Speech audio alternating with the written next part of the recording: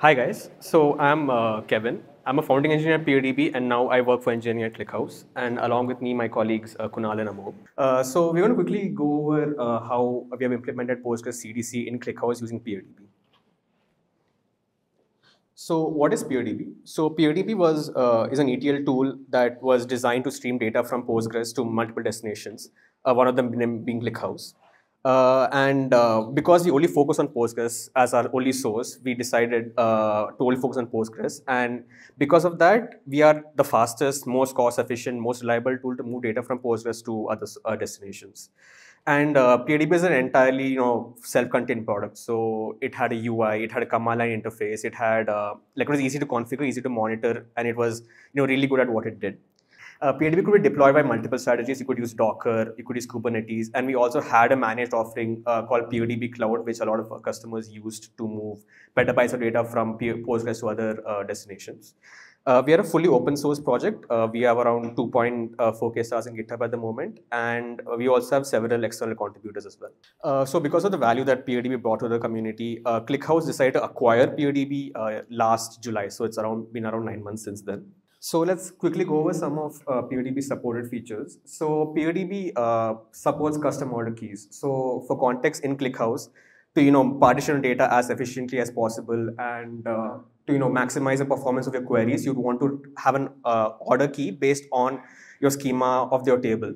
So PeerDB supports specifying the custom order keys. So you can sort of specify the columns that should be part of your ordering key in PeerDB. And PeerDB will set up those order keys on ClickHouse for you and ensure that it's all managed by PeerDB.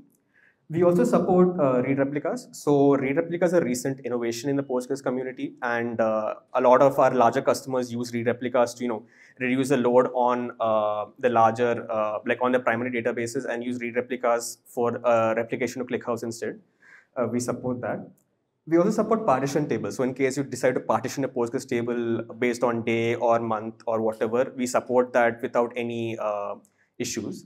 We also support a lot of other features to make the ClickHouse to Postgres ClickHouse experience as best as possible. Let's quickly go over one of PeerDB's USP features, which is our parallelized initial snapshot. So for context, if you want to move like a terabyte size table from Postgres somewhere else, historically the experience for that has been really it takes a lot of time to do so because it's a single threaded operation. And what PeerDB decided to do is to use the CTID column instead. So basically, CTID column is an internal column of Postgres that represents the disk position of each row. And instead of relying on the primary key of the table, we just use a CTID column and start multiple cursors in parallel. So like for example, we have 48 threads. Each thread takes a certain amount of rows and moves them from Postgres to ClickHouse in parallel. And because they use CTID scans instead of primary key scans, it's all disk scans. So it's really efficient way of doing this, and we can move a terabyte size table from instead of taking like a few days, it takes just a few hours to move like a terabyte size table, and this is one of like PeerDB's most significant functions. So I'll hand it over to Kunal to continue the talk. So hello guys, I'm Kunal. So over the past few months since the acquisition of PeerDB by ClickHouse, we've been working to integrate ClickPipes, PeerDB into ClickPipes. ClickPipes is ClickHouse's in-house data ingestion platform. And on this platform, we now have support for CDC, wherein you can just have updates on Postgres which are propagated to ClickHouse, or even one-time migrations where you have like a snapshot of your database which you'd like to migrate to ClickHouse.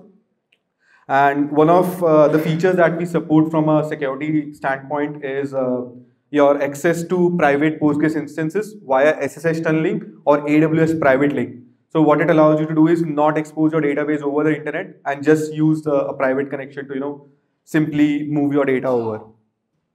Another thing we support is out-of-the-box alert for slot lag and ClickPipe errors. So what usually happens during replication is if you have like bursty workloads or if you have long-running transactions, the slot lag can rise a little bit. So to make sure that your disk does not run out of space, we have like integrated alerts there itself, as well as any errors during the pipeline. We do send out alerts so that you can just go over in, let's say you change something in your Postgres setting, maybe you change your password that led to the pipeline breaking, we just send out a real-time alert in that case so that you have your data up and running. Also, like we have like 24/7 like round the clock support, so your pipelines are always working. So we will have a short demo of ClickPipes, which Amog will be running over, and I'll just talk through it. So like spinning up a ClickPipe is pretty easy. You just go to your ClickHouse console, you select your service to which you want to replicate your data, go to the data sources tab on the left, select Postgres CDC tile here, and then you can just fill out your connection details. So for now, we have just easily filled out the connection details. We support SSH tunneling out of the box here, and we have 3 modes. Initial load CDC, initial load, and CDC only. It's like out of scope for now. So during this phase, we validate, we look at a few settings in your Postgres, we provide some recommendation, so your experience is as good as possible.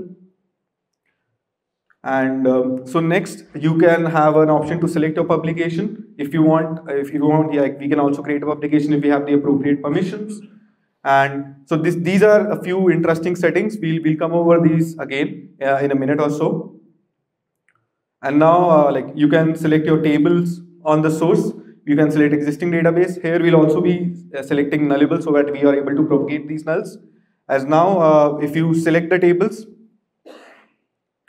so we'll be propagating the event tables, and you can also select the destination table name as you wish. And here we also have column exclusion available. So let's say if you have some data that you don't want to replicate, you can just deselect it from the list of columns, and you also have support for custom ordering keys. As Kevin explained, they are very important to make sure that your ClickHouse queries are as efficient as possible. We can have like you can select the custom order keys here itself. There's also a users table which we'll be adding later. So now this is just the last step. You provide access to the ClickPipe, and once you create it, we get started with the pipeline in the background. So the UI takes a little bit of time, but once we have the new pipe here, so it's already provisioning, and it should go to like setup and then to snapshot where it's now in snapshot. It means that it's now replicating data via the CTID scan that Kevin talked about. So it's already done like 700K rows in about a few seconds, and I think we should be done maybe in a second or so. So it's already completed. It already completed 1 million rows, and it's now in the running phase. So any inserts that you do will actually be automatically replicated. So we can also look at the table once, the table which was replicated, the events table. So if we look at the events table, it has all the data as expected. We just give it a few seconds to load. And if you look at the schema, it is as expected. So if you see here, it has the nullables, it has the order key that you set. It also has the total rows are 1 million as expected. So this is basically PeerDB in the backend in action via ClickPipes. So now what we'd like to do is, we'd like to add another table, because as your database evolves, you would have more tables coming in, and you'd like to start replicating them as well. For that, you just need to pause the pipe.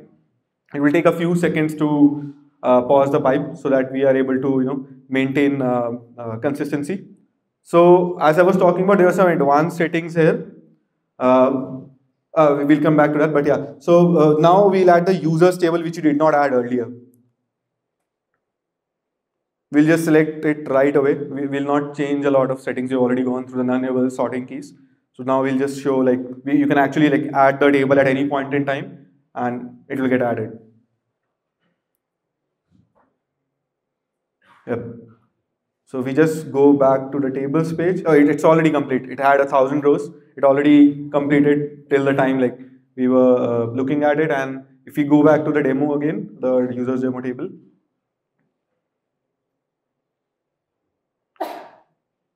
Yep. And again, like it's as expected. It has, so if you don't specify the ordering key, it uses the primary key of your source Postgres, and it has like all the 1,000 rows here.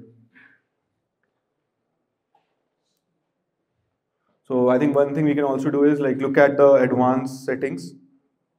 Yeah, so if you look here, we have a few settings here, which is sync interval and parallel threads. Parallel threads is the setting which Kevin talked about earlier. It's the number of parallel threads in which we read from Postgres via the multiple threads in which we read from CTID, which is what makes like ClickPipes so efficient.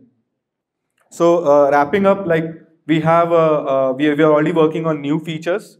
So as ClickHouse introduced a new JSON type feature, We are also starting to work on having this in ClickPipes or PeerDB as well, wherein you can replicate native JSON B in Postgres to JSON in ClickHouse. We're also working on Postgres logical replication V2, which is basically the protocol in which we read uncommitted transactions on the fly, so that we are able to apply any incoming changes as fast as possible and as efficient as possible.